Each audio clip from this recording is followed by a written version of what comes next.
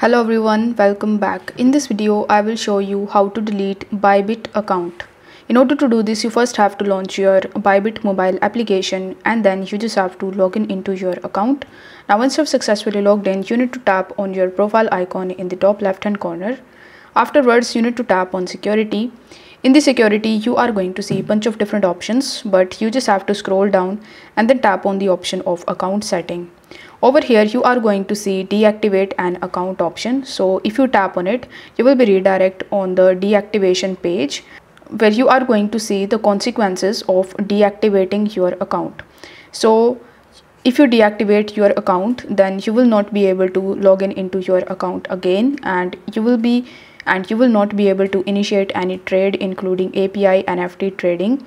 Still, if you want to delete your account, then you will have to select the reason of your deactivation, and after that you will have to tap on the option of deactivate this account in the bottom. This way you will be able to easily delete your account. So if the video was helpful, then don't forget to like the video and subscribe to the channel. Thank you so much for watching.